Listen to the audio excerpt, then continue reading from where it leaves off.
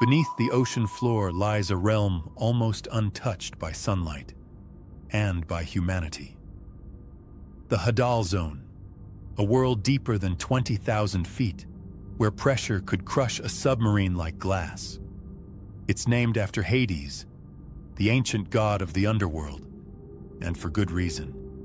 Down here, the rules of life begin to break. Creatures glow without light. Flesh dissolves at depths no machine was built to reach.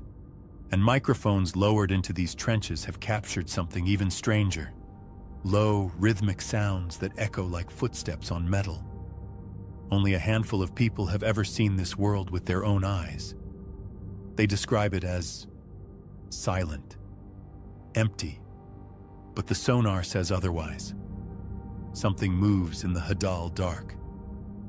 And it's been moving for a very, very long time.